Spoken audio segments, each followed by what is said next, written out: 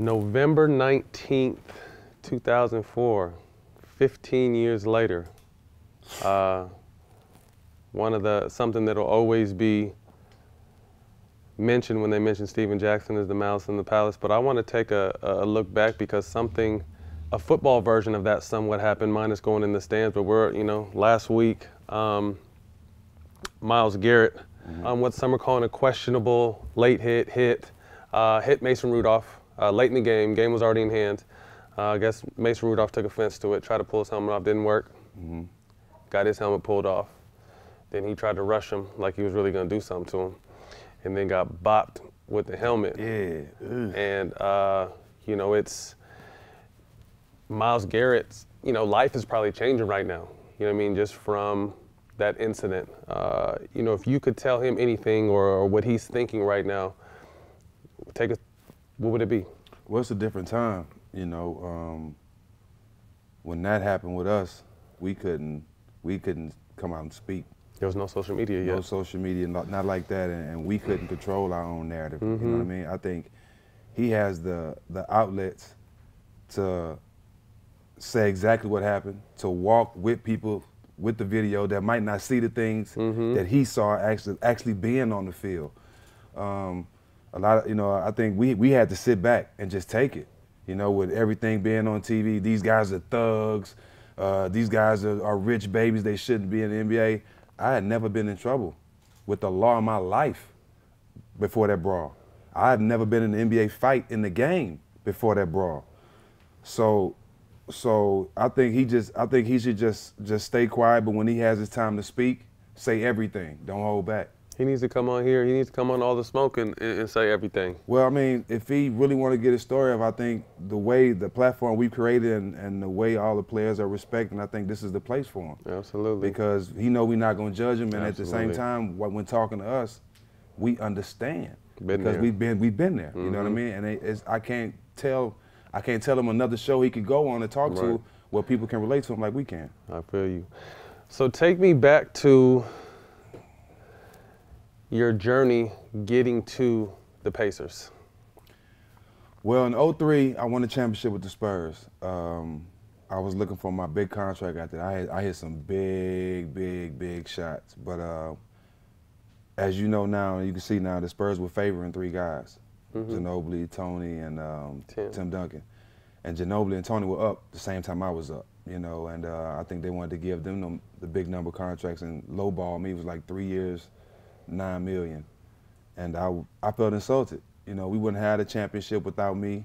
We wouldn't have made it out the Western Conference without me. And so I decided to go to Atlanta for 1 year and prove myself. And around that year, Mike Brown took a assistant head coach job in Indiana with Rick Carlisle. And during the course of that year at Atlanta, I think I was having a great year, but the second half of the season, I was like sixth in scoring in the whole league. And Mike Brown called me up. We played him, and him and Brick pulled me to the side. He was like, "We know you didn't get your contract this summer.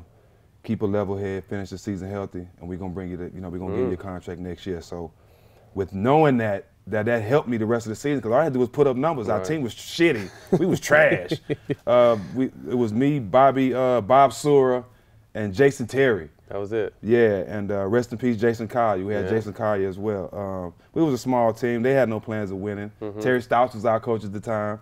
But I was just putting up numbers, and just the fact that they came and told me that I was going to get my deal that summer, I knew the team was already good. They were one of the best teams in the East, and to know I was going to be a part of that was good, was special. So you end up getting your deal the following summer?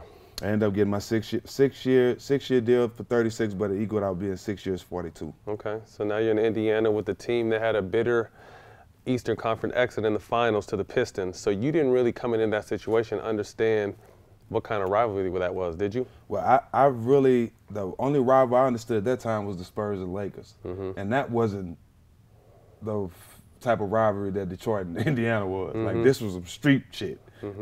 That's not real. This is some jail, prison beef basketball. You know what I mean? And I walked into it, but I have respect, so much respect. Chauncey was like a big brother.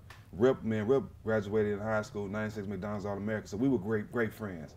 So walking into that, I didn't know that I was gonna have to pick a side like that to rather. I knew I was gonna pick a side playing basketball, but to start a fight and a brawl, I didn't know I was gonna have to pick a side like that. So here we are, the end of the game. You guys got the game in hand. You're up 15 points. To me, looking at the play, a hard foul maybe, maybe not. I mean, it's Ron. Obviously, Ben took offense to it. You know, looked like Ben wanted to bite Ron's head off. Word. You know, you guys did a good job of keeping them all separate.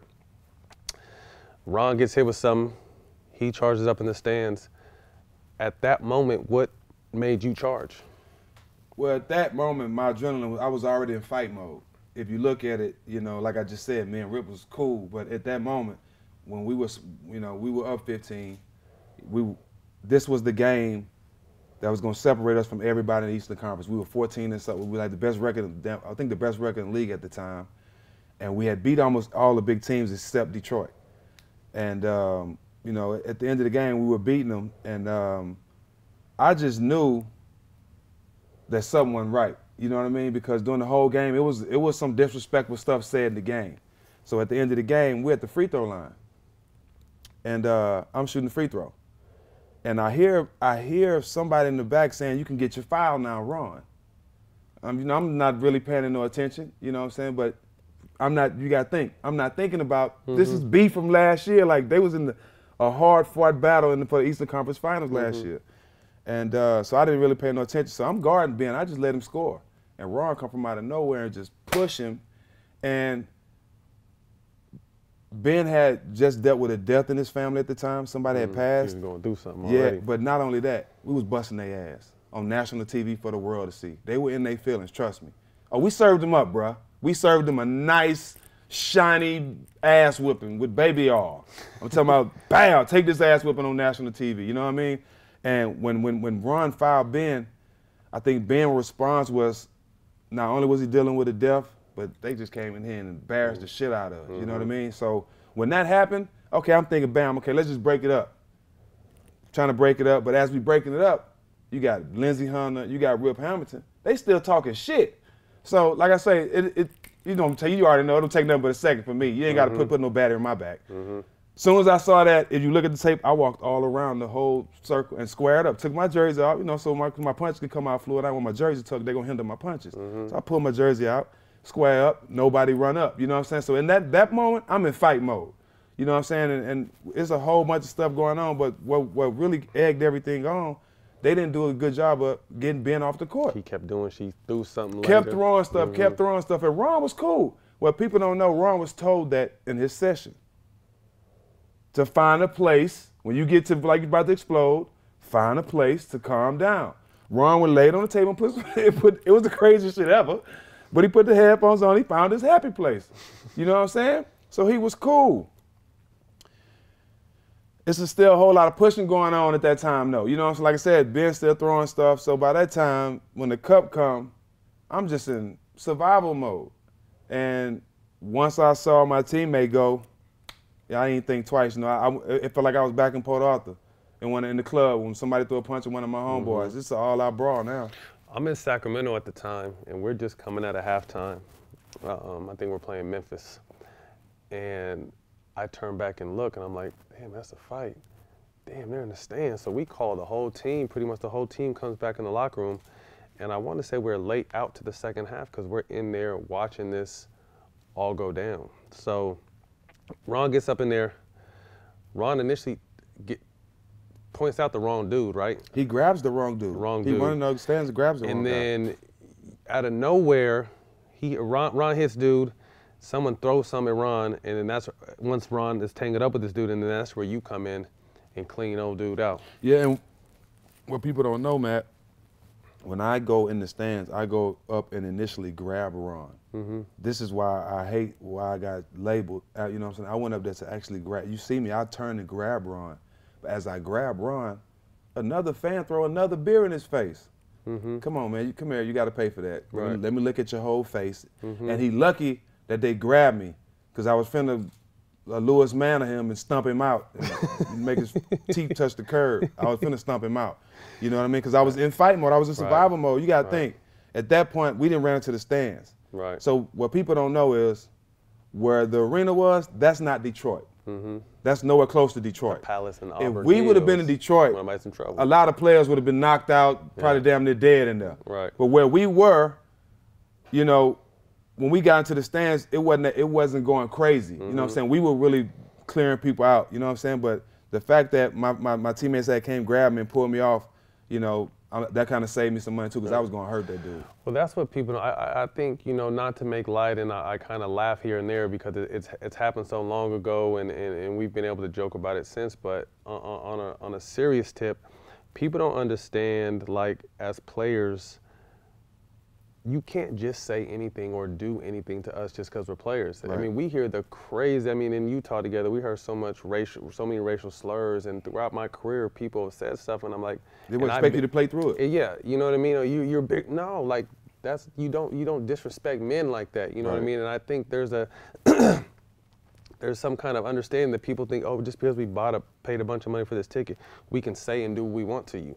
You know what I mean? So, I mean, talk is one thing. You know, you go up and you know, they start throwing stuff and doing stuff like that. That's a whole other thing. So, you know, when I initially saw it, I'm just like, damn, that's going to be some trouble. But I was thinking, like, I understand it. You know what I mean? Like, you can't, in the heat of the moment, you know, a fan is throwing something at you. Like, that shit should never happen. There's no amount of money that you can pay me that will allow somebody to belittle me when I show everybody respect. Right. I'm not accepting it, in no shape or form, especially now in any other place, any other setting, throwing a beer in somebody's face is assault. No, you're going to jail. Right. You're going to jail for that. And if you in a bar, somebody throw a beer in your face and you hit them back, you get off, because that's self-defense.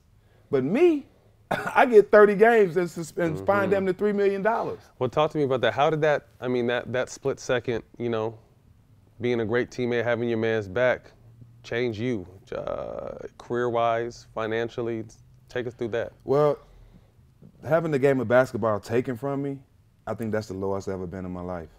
30 games, huh? Just, you know, the fact that I can't play basketball, like, that shit took a lot out of me. And just sitting at home, smoking with the homies, playing football in the snow, trying to find something to do, it was nothing that can give me what basketball gave me. So that was a big turn in my life, you know what I'm saying? Because I wanted to get back so bad, it made me appreciate the game like I was in high school or like I was in middle school again.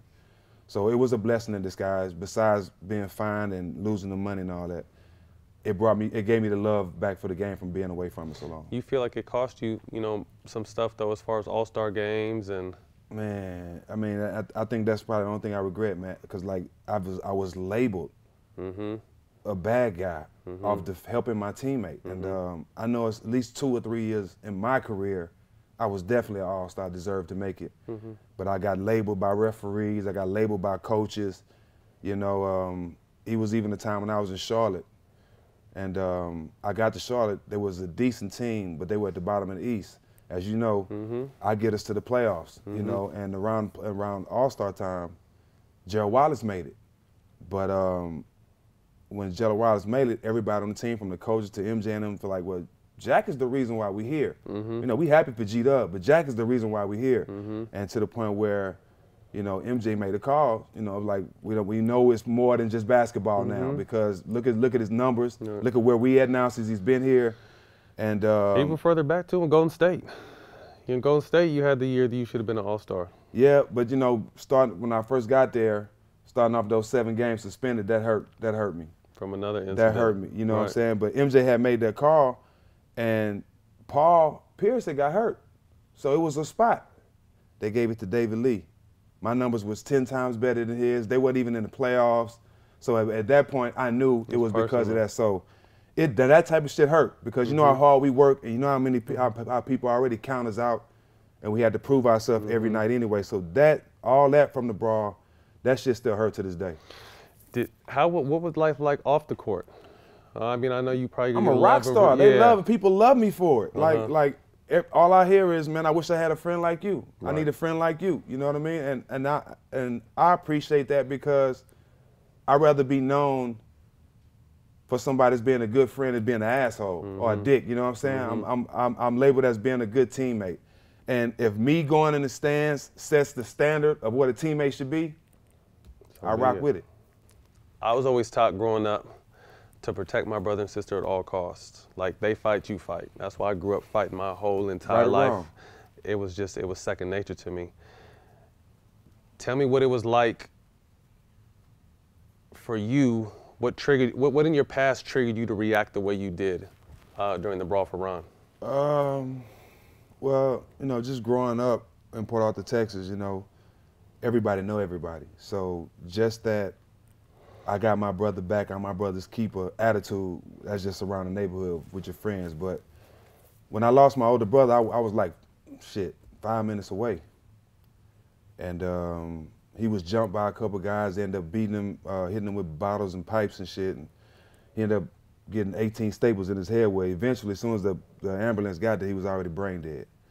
And just knowing that I was that close and couldn't get there, you know, I know, shit, we both probably would have been dead. I probably would have saved his life. I don't know how it would have played out.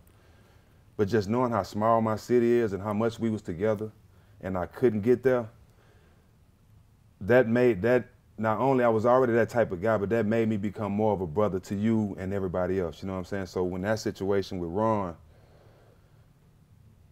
It's like your brother. I have to. Yeah, I mean, and that's what I say throughout my career. Like, I treat my teammates like family. I was always taught to protect my family. So anytime, if you look at all my finds throughout my career, people were never fucking with me. It was because I was protecting a Blake or a CP or taking up for Kobe or taking up for my teammates, because if you fuck with one, you fuck with all of us. And I think that's why we hit it off instantly. You know what I mean? When you were in the brawl, I didn't know you, but I'm just like, damn, like everyone else, I thought, that's a real motherfucker right there, like someone that has your back. I mean, that's obviously some shit I would have did, you know. So when you came to Golden State, and I seen your lips were a little bit dry, I knew you've been smoking dope. I was like, okay, so this is the dude that fights and he smokes weed. This is the match made in heaven, and I think we kind of hit it off from there on out, because we are very similar in our upbringing, in our thought process, we're wearing our heart on our sleeve, and we'll die for our brother, literally or physically, you know what I mean? So it's just, it's refreshing to see, and unfortunately, before, like you said, you couldn't tell your story, so you've been labeled as this thug or this gangbanger, or this and that, you know what I mean? So that was something I also had to learn, to be like, okay, well, fuck the labels. If they don't know me, I don't give a fuck what they think. But that's easier said than done, and it's a process. You know what I mean? Like you said, you were labeled for being a thug, for having your brother's back. If he could have possibly went up there by himself and really got hurt, you know what I mean? So a whole different story. So the fact that you went up there and tried to help, but you get a bad rap for it, I know that stuck with you and burned for a while. It did, and like you know, just the game being taken away from you, and people saying this about you, your kids hearing this, you know what I'm saying, your mama hearing this, and you know that ain't you, you know what I mean? And you know you was just being a good brother, a good teammate. It was fucked up for a while, but at the end of the day, like you said, I had that attitude where, I had to call somebody to get some fucks to give, because I don't have none. You know what I mean? I ran out of fucks to give, and I became a better person after that. 15 years later, knowing what you've known, you would have sacrificed and lost. 30 games, $3 million, possible all-star selections, bad reputation. Would you do it again? Again, right now, for him holding the camera. For him holding the mic, for him holding the camera. If we go somewhere together, I'll do it again. That's just the type of person I am. I didn't do it for recognition or for people to say he a real motherfucker. That's just how I am. That's just how I was taught. So yeah, I'll do it again. I just regret losing that money. Let me get it back.